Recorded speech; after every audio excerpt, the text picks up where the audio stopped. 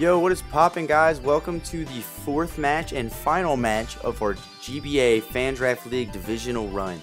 So, I'm super excited. We're sitting at 2-1 with a -1 differential. So this game is super important for us going on to the next round. If we want to make it onto the round of 64, this game is one that we need to win. We need to get back over 0 differential. That's the main reason I don't want to lose. If I had lost by, 2-0 and I was still sitting at 1 differential, I wouldn't mind being like 2-2 with a 0, but 2-2 with less than a 0 differential just isn't enough to make it to the next round. So this match is very important to go. We're playing my man Arctic Weavile, somebody who I've talked to a lot since we've started this whole GBA FDL thing.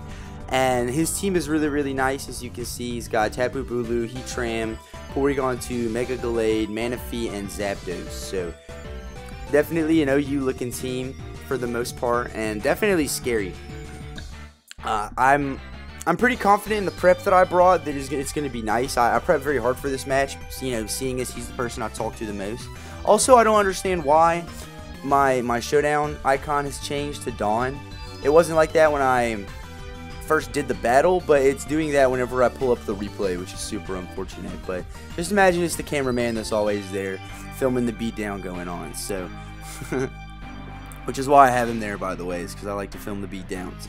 So let's go ahead and talk about our team. We have Thunderous Therian with an Expert Belt, Psychic, Thunderbolt, Focus Blast, and Hidden Power Ice. I felt, unlike last week, or unlike our last game, this set works a lot better for this team. That set was kind of specially tailored to take on Pokemon I felt like I had trouble taking on, whereas this one is a more traditional sweeper with good coverage to take on pretty much anything that's going to come my way.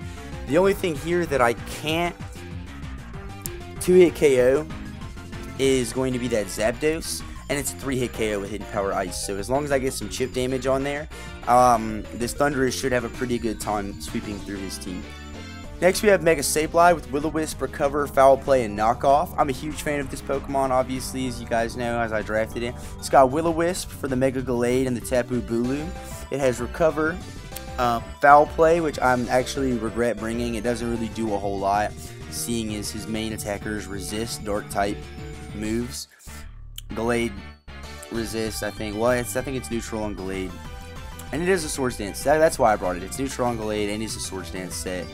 I assume he's going to... Well, I know he's a Swords Dance set because I watched the game, but it's always safe to assume that a Mega Gallade is a Swords Dance set, because if it's not, hey, you just have that extra bulk. And if it is, thank God you put the extra bulk, because Mega Gallade is a Pokemon that can easily blow back a team if you don't check it at the right time. So I felt like Foul Play was a good bring. And Knockoff, because Knockoff is just good for getting rid of items and all that sort of thing. We have our boy Dragonite with Ice Punch, Earthquake, Outrage, Dragon Dance, and Icium Z. So I'm super excited about this particular set. I brought Icium Z for the Tapu Bulu as well as the Zapdos. And the only thing I really don't have that great of coverage for is Manaphy. And I feel like he will send out Tapu Bulu before Manaphy so that I can Ice Punch it or Sub-Zero Slammer it and have free Outrages just to throw off, because Heatran is a mon that's scary, but I'm not as worried about. I feel like I can wear it down pretty easily with my switches and things like that by playing smart around the moves that he brings, especially once he reveals what moves he has. So I felt comfortable bringing Outrage because of having such a good answer to Tapu Bulu and decent answers to Heatran. So next we have Tapu Fini with Leftovers. It's got Scald, Moonblast, Hidden Power Grass, and Defog. I brought Hidden Power Grass because I wanted something to hit the Manaphy on the switch in. It doesn't do a stupid amount of damage, and not even really that much more than Moonblast, but I couldn't think of anything I really wanted to bring more here. It doesn't really have a lot to do for Porygon. I wish I could have brought like Taunt or something, or Nature's Madness, but anyway, it's not that bad of a bring. It's good for Manaphy, especially if it starts to get crazy. But anyway, we'll move on from that. Sorry. The Tapu Fini set was not my strongest set this week. We also have our Arcanine here. It's got a Figgy Berry with Intimidate, Wild Charge, Flare Blitz, Bulldoze, and Extreme Speed. just kind of just takes on a lot of threats on his team. I like Bulldoze because if we can outspeed Manaphy, the Wild Charge is going to do about 30 to 40% every time. So if we can Bulldoze the Manaphy on the switch in, we can catch him trying to do a Rain Dance or something on the switch and get the Wild Charge off and hopefully put it in the E-Speed range. So yeah, I think that's. I mean, obviously, I love Arcanine. If you watch my channel, you know that I have Arcanine in almost every league. So I'm very well versed in how to use Arcanine at this point. Also, as it goes without saying, Bulldoze is for Heatran and really just anything that wants to switch in.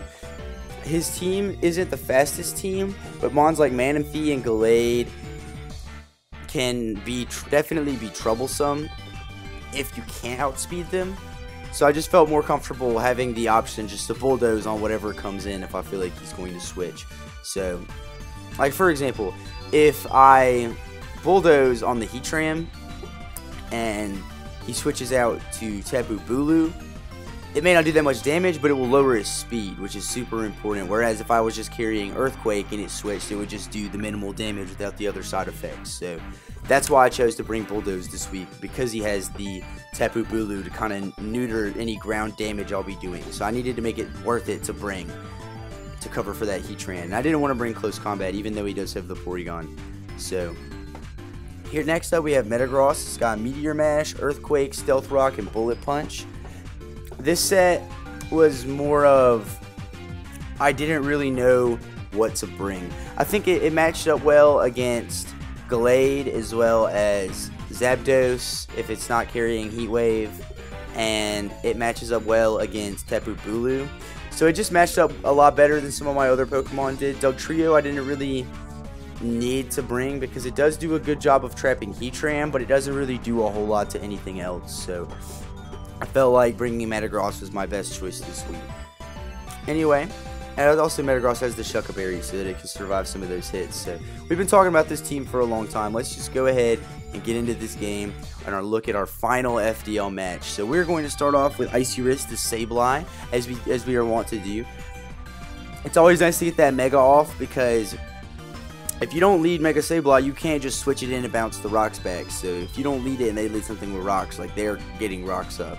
So here I'm just going to go for the knockoff, because all of my things to handle this Heatran besides Tapu Fini like to use ground type moves. And I was worried about switching in my Tapu Fini because I didn't want to see like a Flash Cannon or a Gracium Z Solar Beam, but he does go for the Earth Power here as I switch in Arcanine, which is super unfortunate.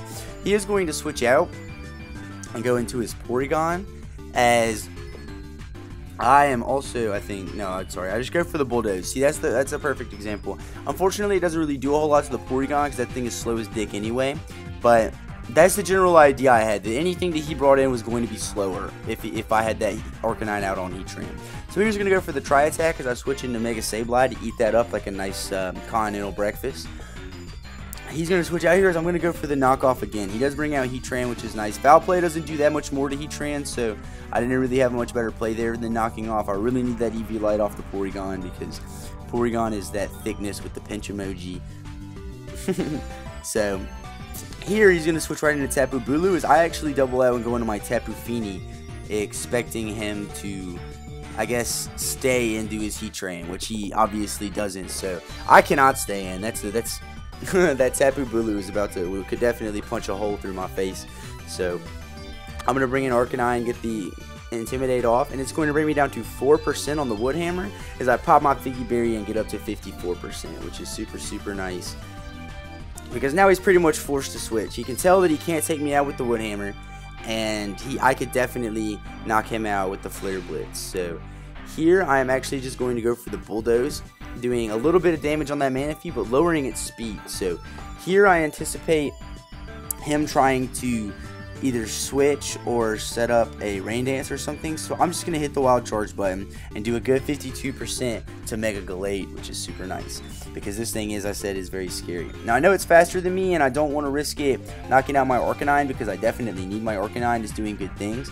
So I'm just going to switch into my Mega Sableye here in case he decides to Close Combat, which he does. So Mega Sableye is switching very, very nicely here into pretty much anything that it needs to. So I'm a little bit nervous about this Gallade, so I can't remember if I do a knockoff. No, I wouldn't knock off because it's a Mega. So I'm just going to recover here and get some health up because I don't want to risk Will-O-Wisping. This is probably Flash Fire Heatran, and I don't want to give that thing a fire boost because I was trying to burn the Gallade. That's an easy read to make. So here I'm going to switch out into my Tapu Fini, anticipating a Flamethrower, which he does. I don't see why he wouldn't. If it did 45%, I'm sure he knows that that's a roll, and then he can take me out with another one. So it seems smart just to switch into Tapu Fini here. We're doing a lot of switching and a lot of counterplaying and things like that in this game. And while I wasn't playing great to start off with, my Arcanine lost a lot of health and all that things, I think I'm doing a lot better now. I fire off the Scald there, and I get the burn off on Tapu Bulu, which is amazing because that Tapu Bulu is severely neutered now. I can definitely live a Woodhammer now that he is burned. And he's just going to switch right out here into Manaphy as I think I double into Arcanine. Yeah, there we go. So I'm not sure what he's going to go for here. He could set up a Rain Dance. He could switch. I mean, he switched last time, but he doesn't have a reason to switch this time. But he just goes for the Heal Bell, which is super interesting. And he's going to heal his Tapu Bulu as I do get off a free Wild Charge. So that was definitely a good trade for him, I think. He's still in the green as far as health goes, and I can't 2-hit KO him with Wild Charge, so I am kind of forced to switch out here. And now that Tapu Bulu is pretty much sitting scot-free, I switch into Tapu Fini because I see the Surf coming here, and I know that it can take it very well. It's very specially defensive. And as you can see, it only does about 10 damage, 4 damage after leftovers, so not bad, not bad, not bad. He is going to switch out here, letting me lead him to believe that Surf might be one of his main coverage moves. He doesn't really have anything for me, as he's going to switch right back into Tapu Bulu. So anticipating this, I think I switch right into Metagross, because Arcanine is obviously kind of at a standstill. We've been running the same ropes over and over again, so switching into Metagross is nice because it kind of lets me get a free hit off on whatever I want to, because he definitely cannot stay in with Tapu Bulu. So I'm just going to get off the Stealth Rocks there, anticipating the switch, because as I said, we are switching a shit ton. So having these Stealth Rocks up is going to be very, very good for maintaining that momentum on my side. He is going to go for the Earth Power as I pop my Shucka Berry and live on 69%, as I am going to do some pretty significant damage with the Earthquake. If the Grassy Terrain weren't up, I think we both would have taken a lot more damage there. But the fact of the matter is that it is, and we didn't. So I'm going to switch out here, fearing that he might get a crit or something with the Earth Power, and I didn't like how the damage was looking. But instead he just goes right for the Flamethrower, which would have definitely, I think, taken me out, because it's not weakened by the Grassy Terrain. So at this point I really have no choice but to try and set up. Now that my multi-scale is broken, this thing, I didn't think this thing had anything to handle me, but as you can see, it fires off a Hidden Power Ice and brings me down to 9%. So I pretty much don't have a reason to switch out at this point, so I'm just going to start spamming moves and taking out whatever I can. He's going to switch right here into Tapu Bulu as I fire off the Earthquake and do a pathetic 14% damage. So as you can see, that's kind of what I was talking about with Arcanine. If I had my Arcanine with Earthquake, it would be kind of the same situation. But here I'm going to pop off this Sub-Zero Slammer because I needed the damage to knock it out for 100% for sure, and I didn't want to play games. If I could knock this out, I felt like I could at least get one more kill with this Dragonite. So he is going to go right into this Porygon 2. He traces my multi-scale, which thank God he wasn't at full health, because that would have been a fucking nightmare. And as you can see, because he still has the Eviolite, he tanks that Outrage fairly well and fires off an Ice Beam. So now that I know that this Porygon has Ice Beam, and that the only Pokemon I brought that has a fighting type move is Thundurus, that does make me a little bit worried. So I deliberated a lot about what to go into right here, and unfortunately I went into Metagross. I don't think that was my best play, and don't get me wrong, I'm not sure what my best play would have been. It probably would have been going into Sableye to scare him out, because he could have gotten the Recover up, but he would have to trade his Eviolite. But instead I just went into Metagross. Meteor Mash would have knocked out before the Protect, but it wouldn't after the Protect. So I decided just to switch out into Sableye here to scare this thing out, because it's going to get the Recover off either way. Even if I get the attack boost, it doesn't really matter, because it's still a 2-hit KO on a move that can miss on a Mon that has Recover. So I am definitely scared of this Porygon, as he switches right on to Manaphy while I hit the knockoff, letting me know that he's actually a Z move, which scares me. So I imagine it's Z Rain Dance, and I'm like, okay, here he goes. He's setting up Z Rain Dance. but he actually goes for the Z heal bell, which heals him all the way up. He doesn't have anything status right now, but I thought that was a good tech because he got to use it both in its regular form and Z form. So I'm going to fire off the foul play here, trying to get some damage off, and he's just going to start setting up tail glows and stuff. I fire off the burn, which doesn't really do anything for me. I was just kind of sacking off Sableye at this point because I didn't want to switch into anything else, which is kind of stupid. I should have switched into Tapu Fini because Tapu Fini can kind of take everything it had, but that's one thing I can tell you is that it's kind of my downfall. I'm not scared to... Well, also, he does crit me there. It was a 2-hit KO, which is definitely unfortunate. I probably could have lived. But anyway, here I went into Metagross, which was a horrible play. At this point, I'm kind of not playing my best in this middle part. I do bring it back around. You know, I played well at the beginning part, but here, after the Sableye crit, it was a little unfortunate. But I am going to go into Tapu Fini, which I should have just done in the first place. It is my resist to Manaphy, but, you know, regrets. I am just going to fire off either the Moonblast or the Scald here. I cannot remember which one in particular, but one of the two, yeah, Moonblast, and get the special attack drop on the Porygon too. So I know that with the special attack drop, I can do a fairly good job of walling this Porygon. It can't really do a whole lot to me, so I'm just going to keep firing off the Moonblast. Yeah, he can recover, but Moonblast and Scald are kind of doing the same amount of damage, and he only has so many recovers, so I don't see a reason not to just keep spamming them. I do get the crit there, but I mean, it still is a long shot to KO, so it's not like the crit really mattered. This would be a stall match if we just sit here doing this. So he's just gonna keep firing off tri-attacks and alternating recovers and stuff, as I'm just gonna keep getting the special attack drops, further lessening the chance that he can really do anything. Maybe in Misty Terrain, if he can burn me or freeze me, or outside of Misty Terrain, if he can burn me or freeze me with tri-attack, but as you can see, he's just going to keep recovering as we spam Scalds and Moonblast and things like that. So he is ahead 5-3 right now, which is super unfortunate, but we do have some pretty good mons to handle what he has left. So as you can see, he is going to switch into the Heatran here, maybe assuming I was going to go for Moonblast, but I do go for the Scald and knock it out. So that's going to bring us down to 4-3. He goes right into, I think, his Mega Gallade, leading me to believe that he has Leaf Blade, because there's no other reason he would go into Gallade if he didn't have Leaf Blade. But due to my calcs, I can probably live it, so I stay in, and I do. I live it with 29% health and fire off a Moonblast and go ahead and knock out Gallade. So we've quickly brought this from a 5-3 down to a 3-3. His Porygon 2 is definitely a problem, but I do have Focus Blast on Thundurus. The Zapdos is fresh and baby face, which is definitely unfortunate, but with the rocks, it can afford me a couple of turns while it tries to defog and things like that. He expects me to switch there into Thundurus, which I don't. I decided just to fire off a Moonblast, getting me some more damage. Now what I really need is, I just need this thing to be below 40%, because that's what I need to take it out with comfortably take it out with the HP Ice.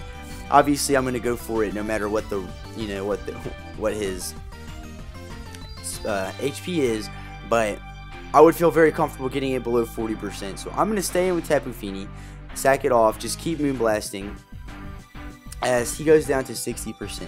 So right here I'm going to go into Arcanine at extreme speed, because based on my calcs, that's going to put him at about 30, and he has Life Orb, meaning that he will be chipped down even more, which is all I need to kind of break through with Thundurus T. So as I said, he does. It goes exactly the way we planned, and he's at 21%. So this is definitely in range of an HP Ice. And fearing the Trace on that Porygon, I don't want to go for Thunderbolt. So I'm just going to go for the Hidden Power Ice here and knock it out. So now all we have to do is hit some Focus Blast on this Porygon 2 and Thunderbolt this Manaphy, because we do have speed. And then that's GG. So he does have Protect. He's trying to stall me out of these Focus Blasts. As you know, I do only have 8. So this is the point in the battle where I'm getting very, very nervous, because this is super winnable. We did some misplays. We do miss the Focus Blast, which really blows. But he goes for the Recover. So this is where it gets crazy. He's going to Protect again, and we're going to go for the Focus Blast. So in order to win, we have to hit 2 Focus Blasts in a row, and we know he has Ice Beam. So if we can live 1 Ice Beam, we have a good chance of winning this game. As you can see, we get 54, which is a max roll. which is amazing because after that max roll, all we need to do is hit, but he froze me. And if you guys know anything about Pokemon, we're going to stay frozen, and he is going to fire off the Ice Beam and win the game 2-0, putting us at 2-2 and a -3 differential, pretty much effectively knocking us out of the GBA FDL on a freeze, which is super unfortunate. But I'm not going to act like I couldn't have played better. There's plenty of plays in the middle that you guys heard me talk about where I should have switched to Feeny, or lots of different things where I could have put myself in a better position to win the end game, but I didn't do them. I still had a chance to win. I mean, I did have to hit another Focus Blast, which is, all you guys know, is really hard, but unfortunately, that's just how the cookie crumbles. He did get the freeze. I mean, he got what he needed to win the game. I don't want to be mad about hacks because, as I said, I definitely could have played better earlier. That was my win con, and I did lose out. But you can't be mad at the hacks because, like, he didn't do it on purpose. Like, you know, there's not a button he presses that makes me freeze. Even though that was one of his 2 win cons there, the other being a Focus Blast miss. But really, really good game to Arctic Weavile. I mean, the game itself was very, very well played. He didn't misplay that much at all. Definitely a lot less than I did. And while it is definitely, as I said, it's definitely unfortunate that the game ended on hacks, because to some people I feel like they'll diminish how good the game was because of the hacks. They'll be like, oh no, like that game ended so bad, like we'll never know. Like, in my opinion, he did play better than me, and he definitely deserves to win. So life's too short to be mad about hacks, man. This is a game that we love. Why let, you know, we know what we signed up for when we came into it. We know about freezes and shit. Why let that ruin your day? So anyway, like, subscribe, comment. Y'all know the bullshit. Let me know what you guys think. If you're enjoying this, I think I said in my last video, I will be uploading some Summer Showdown videos as soon as we get started with that. And yeah, so y'all just stay with us. You know, keep coming by the channel, and I appreciate y'all's love. So see y'all later. Have a good one.